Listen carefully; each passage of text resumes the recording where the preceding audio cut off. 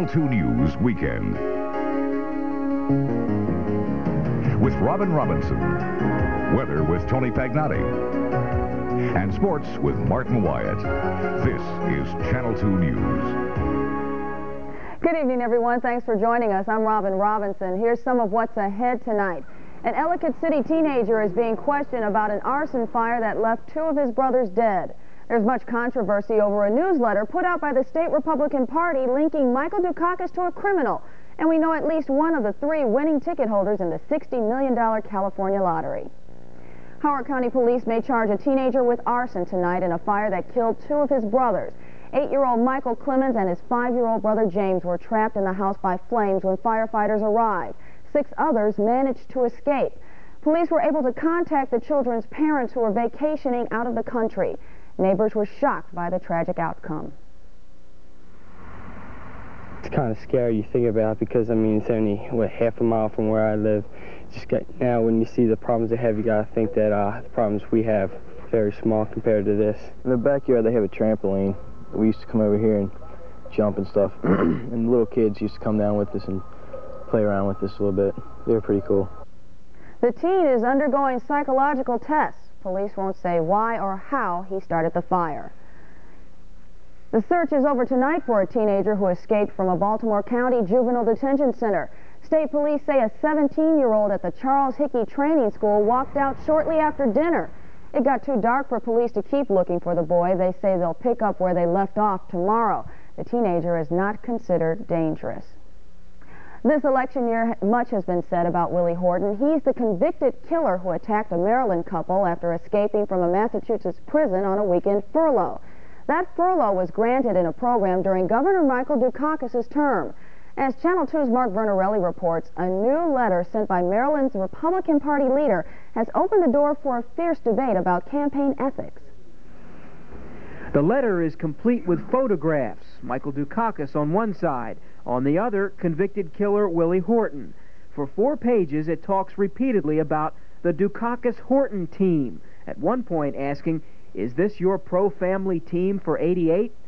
The letter assails the governor for his Massachusetts furlough program and warns voters that a vote for Dukakis could lead to a visit from another Willie Horton. We think this is an outrageous campaign strategy. I mean, this is just another way that the Republicans and the Bush campaign has used fear and smear tactics in this election year, and we're disgusted by it. Now, this is the worst kind of politics.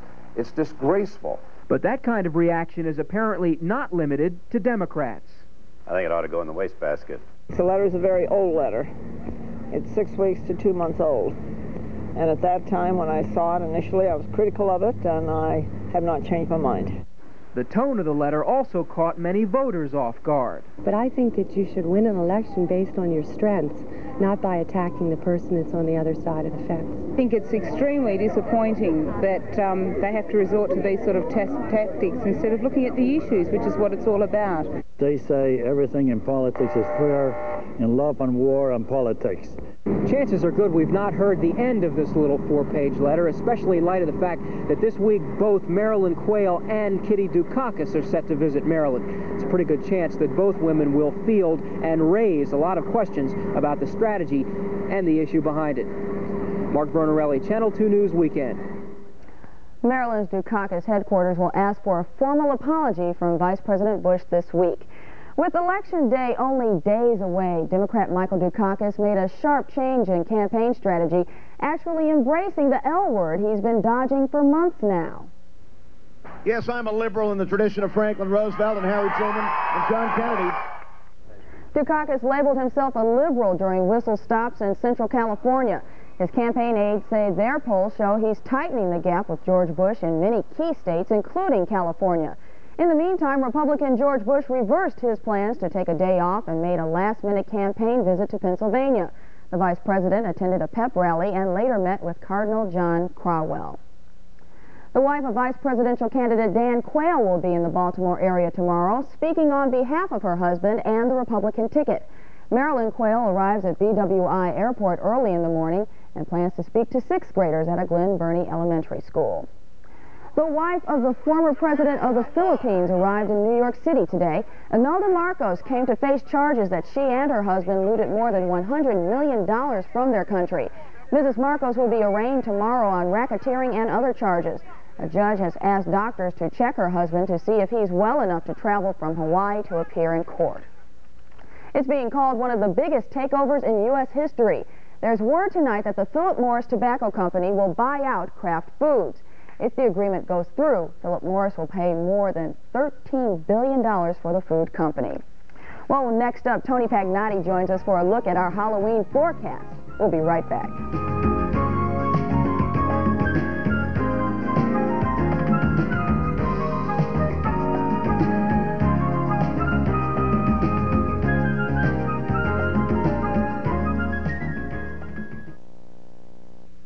Are you watching your door? You should, because Errol's, America's #1 place to rent movies, is hanging yellow bags on thousands of doors all over town. And there's valuable prizes, gifts, and discounts in every bag. Errol's has more movies and more copies of the hit movies. And now Errol's presents free prizes. All you need to win is a door. If you haven't received your yellow bag yet, get yours today at Errol's Video, E-R-O-L-S. Just when you thought it was over, Bob Davidson Ford announces the return of factory rebates. That's right, up to $1,000 factory cash in your pocket, or use it for a down payment. Choose from over 800 new Fords, like 89 Escorts, as low as $65.95. $65.95! New 89 full-size pickups from $89.95. $89.95! But hurry, these spectacular deals won't live forever. Now through Halloween only at Bob Davidson Ford, where prices won't scare you.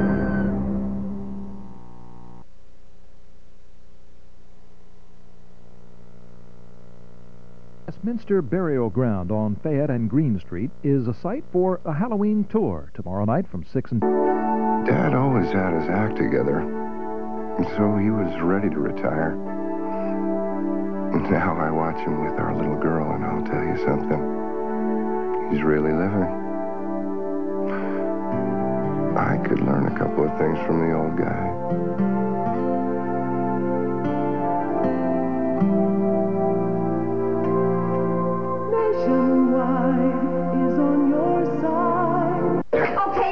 Listen up. Carla's on the warpath next time on Cheers. Come on, Carla. Turn that frown upside down. She just found out her ex is getting married again. And what better time for him to show up and show off the latest Tortelli model? Watch your mouth. Why can't this guy ever make up his mind anyway? I want you back. And what about his brand new wife #2, huh? I lose her in the bus station. That's where I found her. Next time on Cheers. Cheers, tonight at 11:30 on Channel 2. Well, we should know sometime tomorrow if anyone struck it rich in Maryland's Lotto jackpot. This week's drawing was worth $7 million, but we do know at least one group of winners in the largest jackpot in North America. 15 hospital workers in San Diego say they all have a share in one of the winning tickets from California's Lotto, and that Lotto had a jackpot of $60 million. Officials say there were 3 winning tickets, and each ticket gets $20 million. $20 million for the next 20 years. Wow. And I can tell what you'd buy if you won $20 million. You got it. I'd buy a whole bunch of pumpkinotties here. How do you like this? I love it. The folks at Balloons Over America at the little costume party provided me with this, and you know, he's helium inflated, and if I move this little object, he could go flying into the frightening sky with all the witches, but we'll keep him right here. Do we have to? For now. I know. I've been waiting for it. Robin wants to see him launched, and we could hear a loud explosion when the helium explodes, but there'll be frost on all the pumpkins tonight, as a matter of fact. We could have record-breaking temperatures. Do you feel kind of silly that we're talking between this there? Let's check the weather together, Tony. Do you like that, Robin? There she goes. If a pumpkinhead could have my job, if he can learn how to say Baltimore, let's get out the door and check our weather together. All right. And see, he said it. That means to go out the door. When the pumpkin says it, you got to listen to it. All right, here we go. Clear. And our temperature right now is 39 degrees. That's at the city level. Out at the airport, it's 38. The humidity is 46%. Winds north at 8. And the barometer is steady. Our high temperature today got all the way up to 54 degrees. Still 10 below normal. And yes, the sunset is what you want to watch because, folks, from here on in, we are going to have some really dark early evenings. At a little after 5, you'll see it being dark from now on in. And there are your tides. All right, let's take a look at the satellite picture right now. And you'll see that we are indeed clear. Good stuff. No real cloud cover to find. It's all down to our south.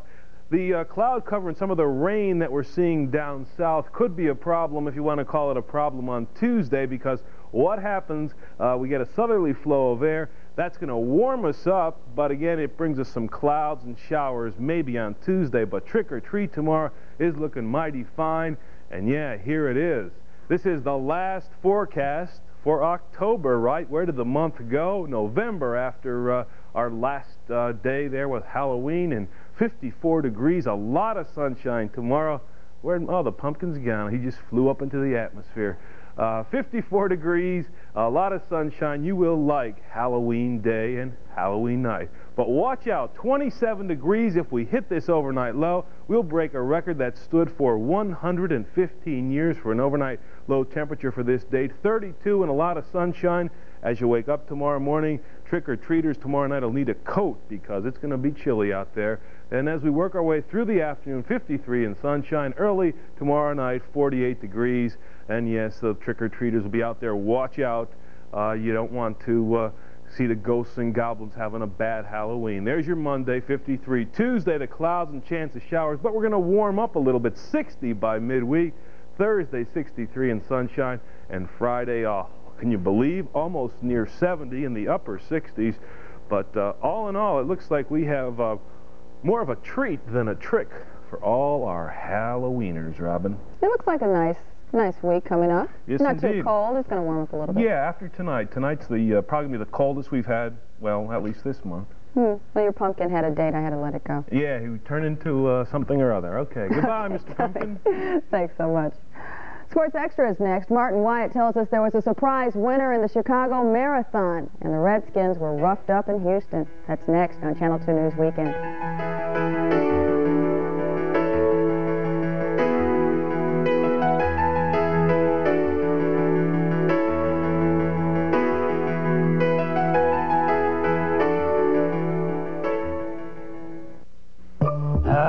The 89 Toyota trucks are here. Get the scoop. Right.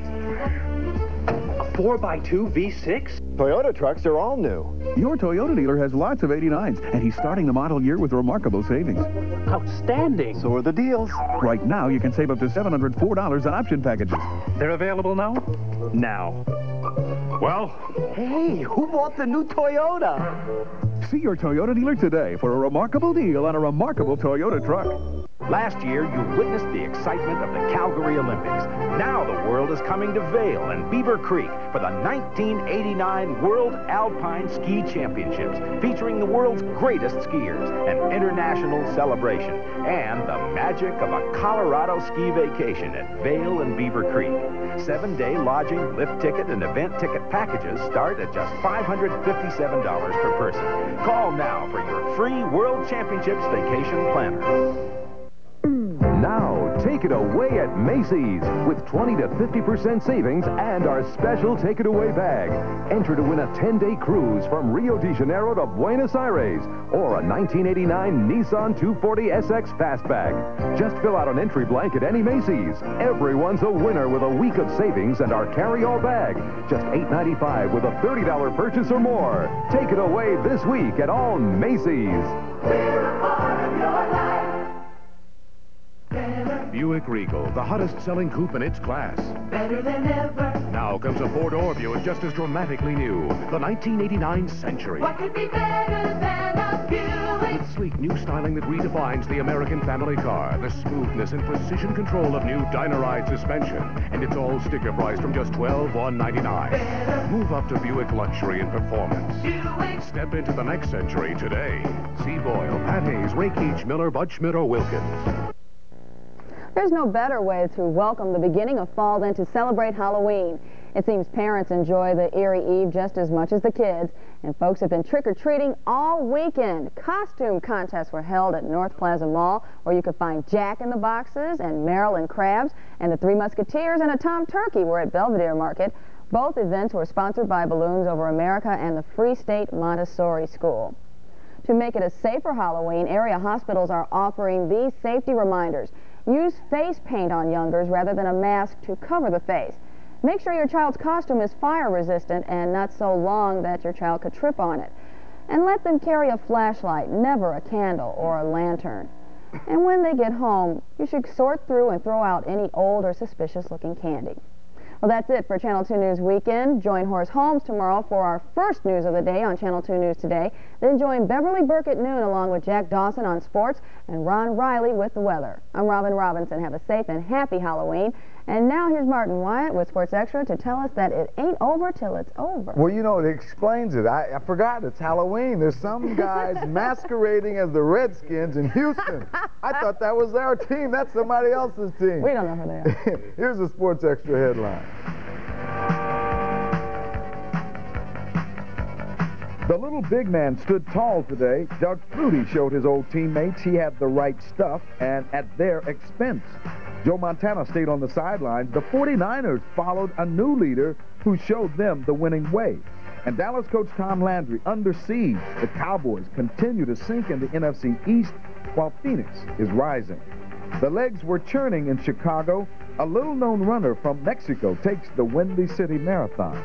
Sunday Sports Extra is straight ahead. Sunday Sports Extra with Martin Wyatt is brought to you by Town & Country Pontiac Nissan, the home of Mr. Nobody. If it's not a Town & Country deal, it's not your best deal. Well, it would take some divine intervention for it to change, but it looks like the Redskins are losing, and losing big in Houston, the Astrodome. The Redskins, in fact, are getting skint in the Dome of Horror. The Astrodome in Houston, the Oilers, with a devastating first half, led 24-3. They now lead in this contest 41-10 in the final 5 minutes. The Skins, of course, hurt themselves. They had 5 big turnovers in the first 3 periods. The first of the 5 turnovers set up the Oilers' first touchdown, a botched handoff between Doug Williams and Kelvin Bryant. Ray Childress recovers on the Skins' 25. Now, that set up this Warren Moon touchdown throw that will go to Drew Hill. Hill just killed the Skins all day. 11 yards, 7-0, first period. Now, Warren Moon was red hot. He even ran the option for a score late in the first half, and the Oilers led 24-3 at the half. The Skins touchdown came on a 77-yard drive. Big play, a 4th and 10 completion to Kelvin Bryant over the middle, 30 yards to the 1, and that set up a touchdown plunge. 2 plays later, Tim Smith capped the drive. Skins pulled within 24-10 in the third, but Houston, they just poured it on. Drew Hill victimized Lane Barry Wilburn, his 3rd touchdown catch, this one 33 yards. Houston answered for a 31-10 margin. They kept pouring it on. Houston with a big game from Warren Moon and Drew Hill, plus Redskin turnovers. They are leading now in the last 5 minutes, 41-10. And it does not get any easier for the Skins with New Orleans, Chicago, the 49ers, and then Cleveland in the next 4 weeks. Yeah. Now, if the Redskins lose, that means the Giants will take over first place in the NFC East all alone. The Giants dodged the bullets themselves with an overtime win over the toothless Detroit Lions, 13-10. Detroit fans, they're getting uglier and uglier, folks. Look at those guys. Look at that hair. In overtime, Lions hand the Giants the win. Gary James fumbles a handoff exchange, and Lawrence Taylor pounces on the ball on the Lions' 22. 3 plays later, Paul McFadden kicked this 33-yard field goal to win it for the Lions. For the Giants, they are 6-3. Tom Landry is off to his worst start in 25 years at Dallas. Cowboy quarterback Steve Pelleur completed only 9 passes, but this one went 50 yards to Ray Alexander. 2 defenders fall down. Dallas led Phoenix 10-3 early in the game. But Earl Farrell scored 2 touchdowns, including this 14-yard TD reception. Farrell ran for a 2-yard score in the final minute. Phoenix topped Dallas 16-10. The Cards end a 2-game losing streak. Atlanta coach Marion Campbell in Philadelphia, where he was once fired. Randall Cunningham made Campbell's return miserable with 2 fourth-period TD passes to Chris Carter. This one went 50 yards. Nice move by Carter to score. Eagles led at 24-20, but second-year quarterback Chris Miller brought Atlanta back. His 49-yard scoring pass to Michael Haynes, who gets away from 2 defenders. His 3rd scoring pass of the game, that would be the game winner. Atlanta shocks Philadelphia 27-24. The loss really hurts the Eagles' chances for a playoff spot. They dropped to 4-5. The win is only the 2nd for Atlanta. 4 years ago, he was America's little big man when he won the Heisman Trophy at Boston College. Today, Doug Flutie stood tall once again. We'll be right back.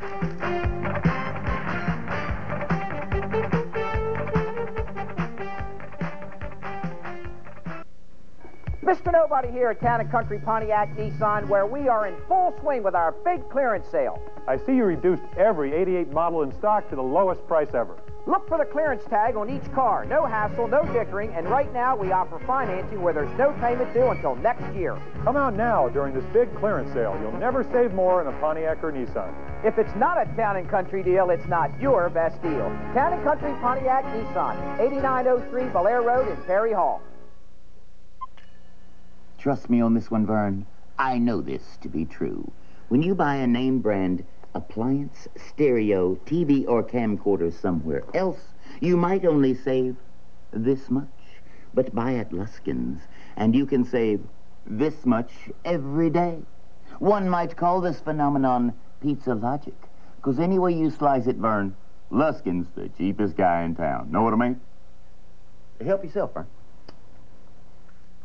The taste has to be sweet in Doug Flutie's mouth tonight. His old teammates on the Chicago Bears never did want him on their club. They said good riddance when he was traded last season to New England. And before their matchup today, some Bear players repeated their thoughts that Flutie was a no talent. Well, Flutie only completed 6 passes for New England, but 4 of them were for touchdowns. He takes the Pats to a stunning 30-7 upset of the Bears. Mike Ditka not happy to see his old protege killing his ball club. First play, Flutie went for the whole ball of wax. He hits Irving Fryer, and they will combine 80 yards scoring play with only 18 seconds gone in the football game. Another nice move to get into the end zone. Meanwhile, Jim McMahon, no member of the Flutie fan club, strained his knee. He's out a month. Flutie's 4th TD throw, 26-yarder to Stanley Morgan. New England behind Doug Flutie shocks the Bears 30-7. Only the Bears' second loss. New England's new owner, Victor Kayam, a happy man. Showdown in Cleveland. Browns fans thinking Super Bowl. They host Cincinnati. Cincinnati's offense kept out of the end zone, but their defense, well, they got 6. Dave Fulcher picked off Vernon Kosar, goes 16 yards for the score. Bengals lead at 7-3. Cleveland special teams killed the Bengals. Frank Minifield blocked the punt. Herman Fontenot recovers for a touchdown. Cleveland up 20-10. Cleveland dominated the Bengals defensively. They were tough all day. Michael Dean Perry sacking Boomer Esiason to end the game. Cleveland 23-16 winners. No more empty seats for Buffalo home games. 6 straight sellout. The Bills defense had a field day on Green Bay. Mark Kelso intercepts Don Makowski, and Motors 78 yards for the score. The Bills also returned a fumble for another score. Buffalo shuts out Green Bay 28-0. The Bills with 6 sacks. They are the only 8-1 team left in the NFL. Well, the 49ers had to win against Minnesota today to stay in shouting distance of the Saints and Rams in the NFC West chase. But Joe Montana was hurt. His replacement, Steve Young, had the play of the day to win the game for the 49ers 24-21. Now, Montana on the sidelines with Coach Bill Walsh. Here's the brilliant Steve Young play. 3rd and 2. Under fierce pressure, Young will duck away from the rush, then races upfield, breaking tackle after tackle. That's 3. 4. Yes. Going some more. 5 tackles he breaks. 6. He's gone. 49 yards to lift the 49ers to a 24-21 victory in the final 2 minutes. He also threw for 232 yards. Raiders first-year coach Mike Shanahan has his team still alive in the weak AFC West, and Bo Jackson doing pretty good at his part-time job. Bo runs 22 yards for the score. The Raiders top punchless Kansas City 17-10. Steve Berline started for Jay Schrader. He got the win. The scoreboard, the Rams never scored a touchdown, but 4 Mark Lansford field goals lifted them past New Orleans 12-10. The Saints and Rams tied atop the NFC West. Kelly Stouffer passed for 2 touchdowns. Seattle 17-14 over San Diego. And Dan Marino tossed 2 TD passes to Mark Clayton. Miami just getting by Tampa Bay 17-14. The Jets win their first ever game over Pittsburgh 24-20. Final touchdown set up by a block kick. Monday night, big game, Denver at Indianapolis. They were on the run in Chicago this morning. We'll have the Chicago Marathon and hockey action when we return.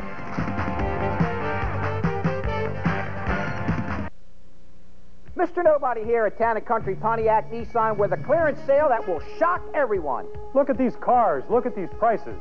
That's all you have to do, because I have tagged every 88 model in stock with our lowest clearance price to move them out. And that means no hassle, no dickering. There are factory rebates up to $600 right now on selected models. And financing available with no payments until next year. But you have to hurry. When these 88s are gone, so is this sale. If it's not a Town & Country deal, it's not your best deal.